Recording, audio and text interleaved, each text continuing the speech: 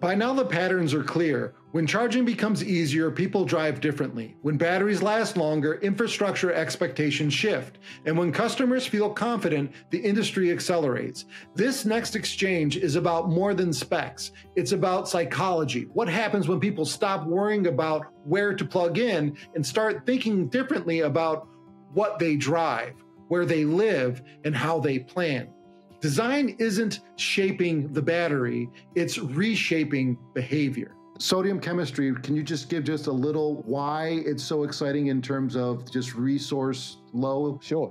Right now, the cost for lithium iron phosphate batteries, which are the cheapest batteries in the world, is around $55 per kilowatt hour at the cell level, not the pack level. That's the cell level. They're saying that sodium will drop the price to approximately $10 per kilowatt hour, meaning you could not manufacture in any country in the world an internal combustion car that would compete on price, even remotely. You couldn't. The cost difference would be like an engine might cost you, say, $3,000 or $4,000 to manufacture. The battery pack in your sodium-powered car might cost you $400. So the difference would be astronomical, and that's why Tony Seba is predicting $5,000 EVs, primarily for that reason. Of course, we can't guarantee that's going to happen, but it probably will, considering the CATL, the biggest battery company in the world, have a market. They're basically a monopoly, as the Chinese government have said.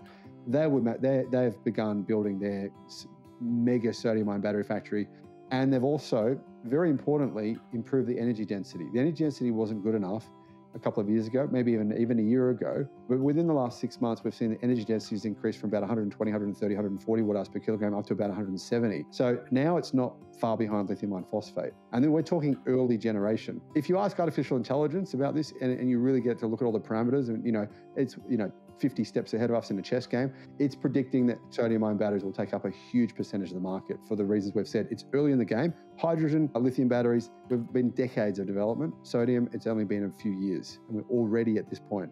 So considering the abundance of sodium, it's one of the most abundant materials on the face of the planet, very, very, very cheap, and the fact that sodium-ion batteries do have some advantages in terms of what you said before, their ability to handle cold temperatures. So that'll be the cheap section of the market, right? I still think lithium iron phosphate will be around the middle section, and then I think what you guys are doing, Factorial and some other companies in the United States, will be able to occupy that premium level with solid state batteries. You're looking at Lucid Air type cars, maybe the new Model S, maybe potentially Lamborghini Huracan. These sorts of cars will have these solid state batteries, and they'll be putting out massive amounts of immediate power and immediate performance.